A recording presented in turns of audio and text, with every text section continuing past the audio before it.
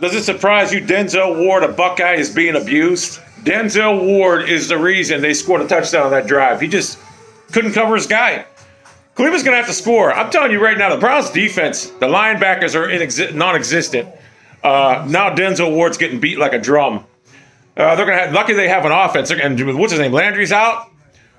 Stefanski's going to have to open the fucking game up. We can't get to the quarterback. We're getting no pressure on the quarterback.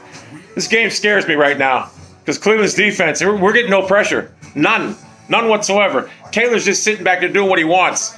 We better keep scoring offensively. I know we got stalled on our first drive because, well, what's his name? Stefanski wanted to run Nick Chubb. Let me run my little buddy, my little class pet Nick Chubb. Put fucking Kareem Hunt in the game, you fucking clown. I'm not sold on Stefanski. I like him as a head coach, but his play calling is atrocious. Oh, he played great last week against KC. Well, guess what? You're playing a horrible team right now, and you struggled with your first drive.